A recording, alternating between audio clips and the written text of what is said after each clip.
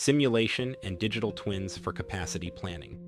In the realm of capacity planning, simulation and digital twins are emerging as powerful tools. A digital twin is a virtual replica of a physical system, allowing engineers to simulate and analyze operations under different conditions.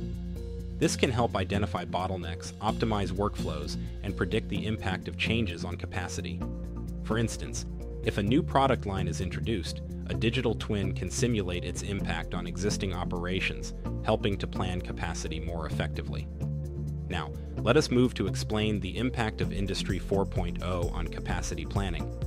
Industry 4.0, characterized by the integration of cyber-physical systems, the Internet of Things, and cloud computing, is revolutionizing capacity planning. Real-time data from connected devices provides valuable insights into production processes, enabling more accurate demand forecasting and dynamic capacity planning. Predictive analytics can anticipate equipment failures, reducing downtime and improving capacity utilization.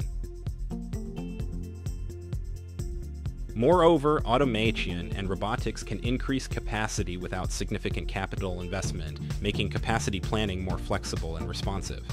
Now, let me introduce some sustainability considerations in capacity planning. Sustainability is increasingly important in capacity planning. Lean manufacturing principles, which aim to reduce waste and improve efficiency, are inherently sustainable and can also enhance capacity. For example, reducing energy use not only lowers environmental impact, but can also increase capacity by reducing the energy load on a facility. Similarly, minimizing waste can free up capacity previously used for waste management. Therefore, integrating sustainability into capacity planning can deliver both environmental and operational benefits. In conclusion, advances in technology and a growing focus on sustainability are transforming capacity planning. By embracing these trends, industrial engineers can help their organizations optimize capacity, improve efficiency, and enhance their environmental performance.